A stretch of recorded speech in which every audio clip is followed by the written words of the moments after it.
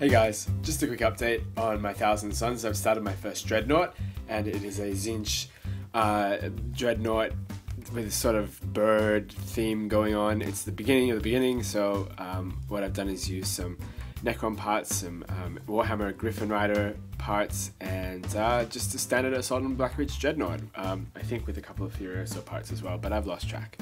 Let me show you what he looks like.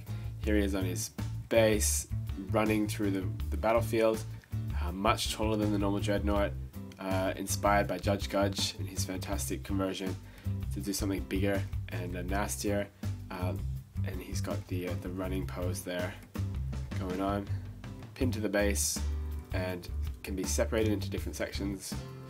Got the piston piping legs, and he's ready for battle. Lots of green stuff to happen to this guy, lots of filling, and then going in with all of the Thousand Suns iconography. So let's have a close-up look at what's going on here.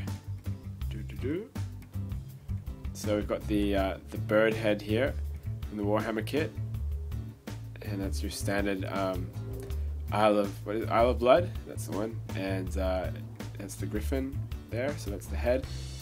The Librarian Terminator cowl from the Dreadnought on top of it, and some Necron stuff there on the top, some Necron vertebrae on the back there from I think the Ghost Arc, and then I've extended the legs, extended them at the hip joint with some pistons, and there at the torso as well with a connector pin, and then we've got the Griffin legs here,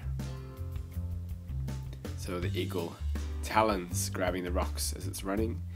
There'll be lots of cloth added, and then the chaosy element here, which is the vampire Count's dragon jaw that splits, that you glue together in two halves, and I've split it in half here, and I'll be hanging some more meaty lower palate for the jaw between those two halves, kind of like those vampire mouths from Blade 2. So there we go, and just the beginnings of the right and left arm here. Don't know what's going to happen with this weaponization, but just putting them together in the pose here as he's running through the battlefield, and you can sort of twist him and turn him and all sorts of things.